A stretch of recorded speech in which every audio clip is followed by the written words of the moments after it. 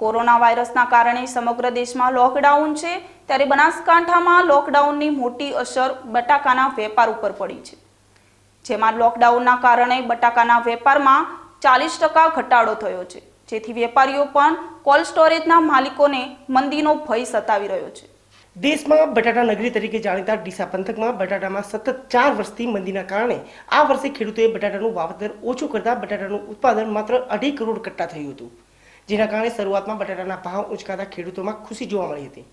પરંતુ બટાટાના આ તેજી પર લોકડાઉને બ્રેક લગાવી દીધી છે, કારણ કે લોકડાઉનના લીધે બટાટાની નિકાસ અટકી ગઈ છે। 40%ના ઘટાડા સાથે અત્યારે માત્ર બટાટાની નિકાસ 60% જેટલી છે।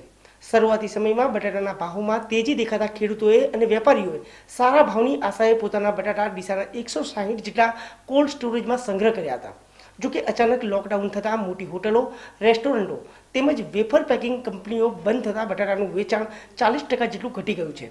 તો હાલ રોજની ફક્ત 250 જેટલી ગાડીઓ ભરાઈને બટાટાની નિકાસ કરવામાં આવી રહી છે, જેમાં 75 થી 80 હજાર બટાટાના કટ્ટાની જ નિકાસ થઈ રહી છે, જે આ સમયગાળા દરમિયાન ખૂબ જ ઓછી છે। બીજી બાજુ પેકિંગ વેફર બનાવતી કંપની અને પ્રોસેસિંગ વેરાયટીમાં બટાટાની નિકાસ બિલકુલ બંધ થઈ ગઈ છે, જેથી લોકડાઉનમાં માર્કેટમાં માંગ સામે બટાકાનો સ્ટોક વધુ હોવાના કારણે બટાટામાં મંદી આવવાની શક્યતાઓ દેખાતી હોવાથી વેપારીઓ અને કોલ્ડ સ્ટોરેજના માલિકોની ચિંતામાં વધારો થયો છે। તો બીજી બાજુ કોલ્ડ સ્ટોરેજમાં કામ કરતા ઉત્તર પ્રદેશ, બિહાર, રાજસ્થાન અને નેપાળના મજૂરો વતન જવાની ફિરાકમાં છે, અને જો આ મજૂરો પોતાના વતન જતા રહેશે તો કોલ્ડ સ્ટોરેજમાંથી બટાટા માર્કેટમાં આવશે નહીં, અને તેના લીધે બજારમાં બટાટાની કૃત્રિમ અછત સર્જાશે, જેના કારણે લોકોને મોંઘા ભાવે બટાટા ખરીદવા પડશે। અને લોકડાઉન ખુલ્યા બાદ મોટા પ્રમાણમાં બટાટાનો સ્ટોક બહાર આવતા બટાટાના ભાવ ગગડી જશે તેવો ભય કોલ્ડ સ્ટોરેજના માલિકોને સતાવી રહ્યો છે। ત્યારે કોલ્ડ સ્ટોરેજના સંચાલકો સરકાર પાસે મદદની અપેક્ષા રાખી રહ્યા છે અને આશા રાખી રહ્યા છે કે લોકડાઉન ખુલી જાય અને બટાટાના વેપાર ઉપર અસર ન પડે અને મંદીનું માર સહન ન કરવો પડે।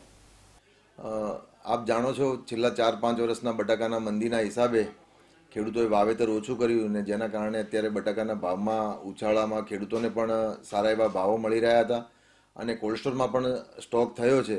પણ કોવિડ એટલે કોરોના વાયરસના કારણે અત્યારે 60% જ બટાટાની ડિમાન્ડ છે, 40% નથી। એનું કારણ કે જે હોટલો છે, નાના ફૂડ સ્ટોલો છે, બધું સદંતર બંધ છે। જો લોકડાઉન લંબાશે તો ખેડૂતો, વેપારી અને કોલ્ડ સ્ટોર ઉદ્યોગને આર્થિક નુકસાન વધુ પડવાની સંભાવનાઓ છે।